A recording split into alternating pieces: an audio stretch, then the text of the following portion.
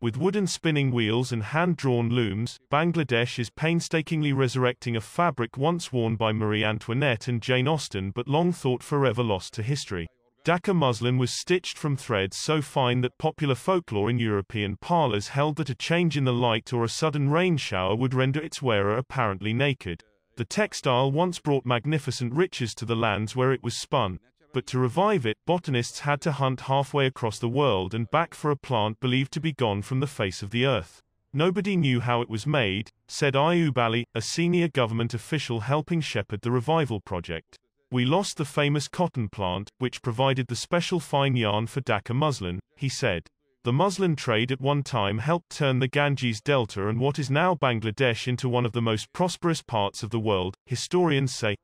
Flowing dress garments weaved from the cloth were worn by generations of the Mughal dynasty then ruling India before the fabric-enchanted European aristocrats and other notables at the end of the 18th century. A muslin shawl belonging to Austen, supposedly hand-embroidered by the Pride and Prejudice author herself, is on display at her former home in Hampshire, while a 1783 portrait of Marie Antoinette depicts the French queen in a muslin dress. But the industry collapsed in the years after the 18th century conquest of the Bengal Delta by the East India Company, paving the way for British colonial rule. The mills and factories that sprung up in England after the Industrial Revolution produced much cheaper textiles, while European tariffs killed the foreign market for the delicate fabric. The quest to bring back Bangladeshi muslin began with a painstaking 5-year search for the specific flower used to weave the fabric, which only grows near the capital Dhaka.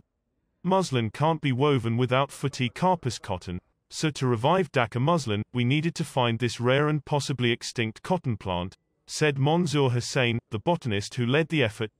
His team consulted a seminal book on plants by the 18th-century Swedish naturalist Carl Linnaeus along with a later historical time on Dhaka muslin to narrow down a candidate among 39 different wild species collected from around Bangladesh.